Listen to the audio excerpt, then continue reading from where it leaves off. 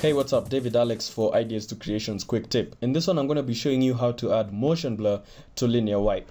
If you've used linear wipe before, you'll know that once you switch on the motion blur switch for the layer and for the composition, you do not actually get motion blur. Now, that's because of the way linear wipe works. And to add this, it's pretty simple. Go to the feather control, hold down Alt, click, and then you're going to pick whip the transition completion control. You can do that in the timeline or up here in the effects. Once that's done, add a full stop and type speed.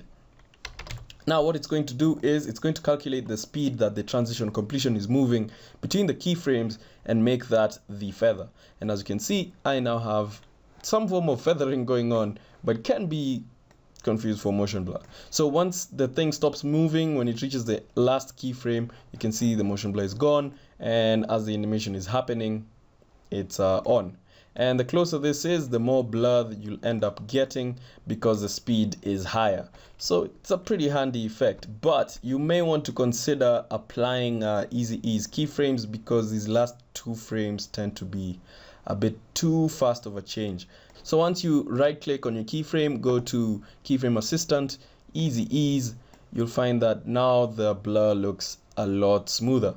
This is David Alex for Ideas to Creations. If you'd like more tutorials and tips, subscribe to the channel or go to @I2C blog on Twitter, Ideas to Creations on Facebook. I tweet these tips and post them on Facebook all the time. So check those out and I'll see you in the next one.